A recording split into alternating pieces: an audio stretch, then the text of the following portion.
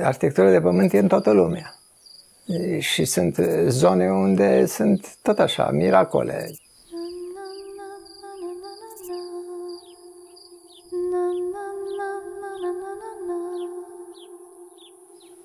În Banat, aici, asta e matricea. Orice aș face, tot asta e cea mai bună soluție. Că nu pot să aduc pădure aici. Sigur că acum se aduce lemn de aiurea de unde vrei, dar nu e un lemn propice pentru o zonă ca asta. Deci ar trebui să folosesc resursele locale. Lutul e un material extraordinar. Calitățile lui, eu zic că cele mai mari sunt pentru omul modern cele sanitare. Faptul că filtrează toate mizeriile, deci e ca un filtru organic, este extrem de sănătos din cauza difuziei umidității, care se plimbă de colo-colo și se echilibrează. Eu zic că un mare schimb de aer se face chiar pe pereți. Păi ăștia tot filtrează.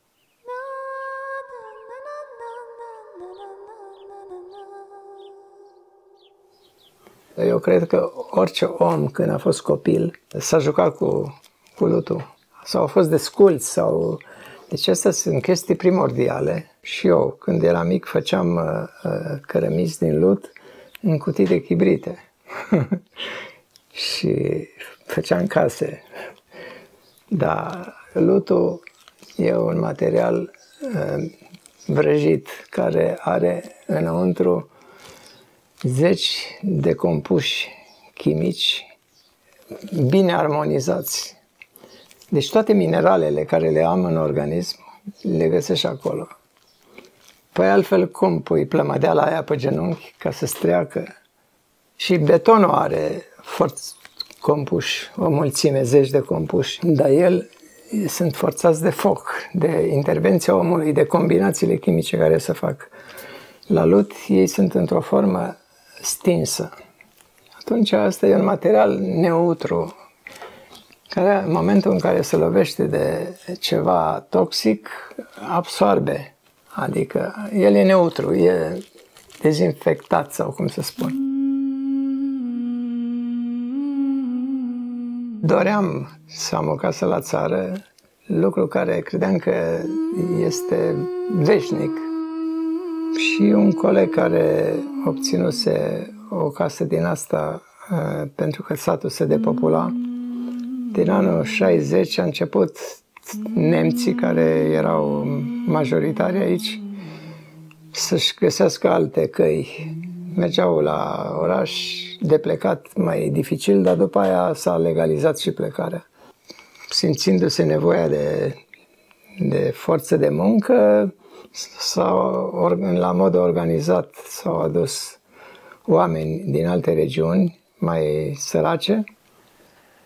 Au avut la îndemână să-și aleagă case din belșug. Totuși au rămas case multe libere și primarul, care încă era un neamț, ultimul, mohican, a pus o vorbă pe la județ pentru amatorii din Timișoara ca să nu se distrugă patrimoniu. Și așa a ajuns colegul meu și eu am ajuns la el și ne-am obișnuit cu locul și atunci restul a fost o formalitate să-mi găsesc o casă. Cert este că casa a fost cumpărată tot ca o afacere de un cetățean din comuna Foieni și grădina arată din doască în doască și pus porumb și înăuntru materiale agricole și era sortită pieirii. A fost o muncă nu atât la casă, cât în general. Deci era arat cu un tractor cu brazda adâncă. Pe margine era un șanț, ca un șanț de desecare și tot aia cu lopata s-a îndreptat și tot cu mâna manual. Deci odată au fost niște lucrări strict necesare pentru existența ei, fundamentală.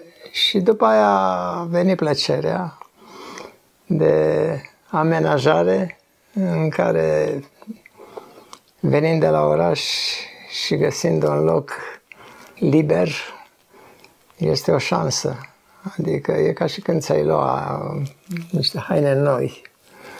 E formidabil. Casa e din pământ bătut. Deci pământ bătut cu cofrag glisant, cum ar veni.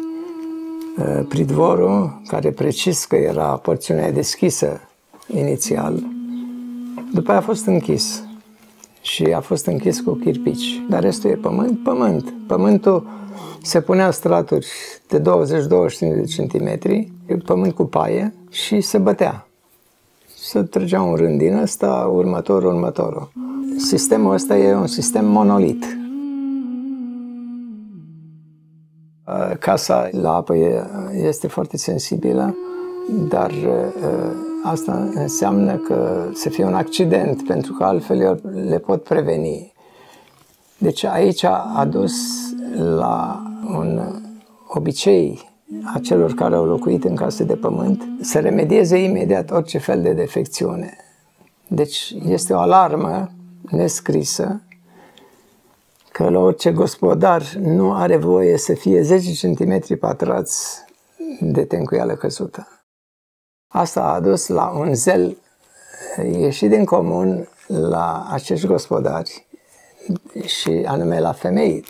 Femeile se ocupau cu reparațiile superficiale, adică de finisaje. Deci în fiecare an se revizuiau suprafețele.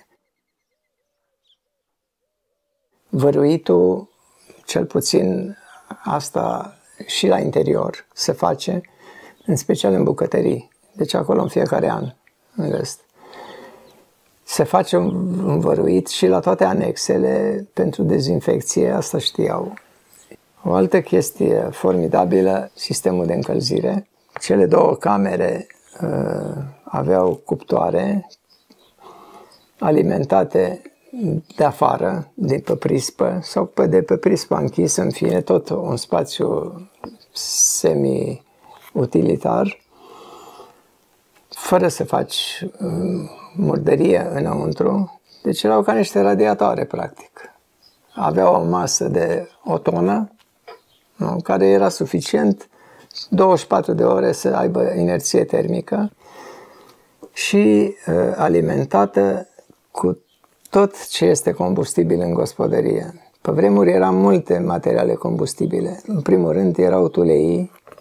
Tuleii se dădeau întâi la vite și tuleii care rezultau de acolo se puneau în foc. Deci era un circuit complet. La o sobă din asta în care zilnic făceai foc, 4 sau 5 legături din asta era suficientă. Și a doua zi era foarte plăcut. A doua chestiune este că aceste coșuri, două coșuri de la două sobe din două camere diferite situate la distanță de 4 metri, 5 metri, se uneau în pod sub un fel de cupolă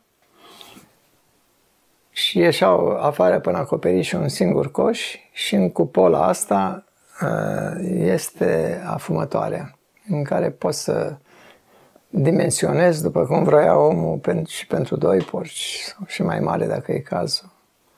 Ardea absolut tot.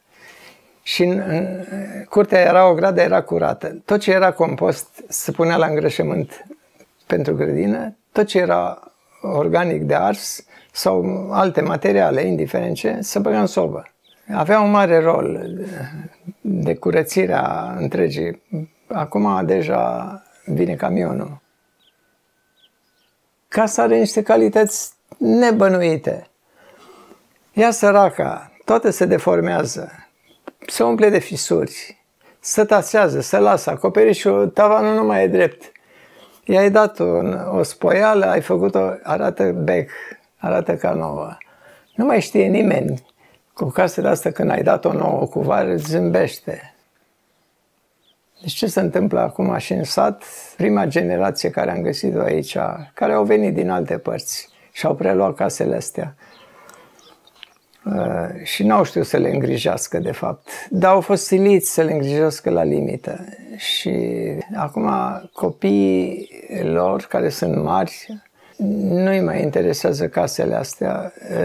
Dacă mai vor un spațiu suplimentar, își fac în curte o casă din bolțari și o fac rapid, o învelesc imediat în polistiren și gata, este altă lume. E clar că generațiile noi nu mai au nicio admirație pentru casele astea. Cei care au trăit în ele au o admirație pentru propria muncă. Casa e o chestie care te ține locului. Deci pe ei nu interesează casa, realmente. Casele rămân fără stăpâni morali, nu numai fără stăpâni fizici. Casele astea de pământ arată foarte bine numai dacă le întreții bine. Casele astea sunt ca o sărbătoare. Deci când iei haine curate, așa cum nu port costum național, nu mai port nici casă de pământ.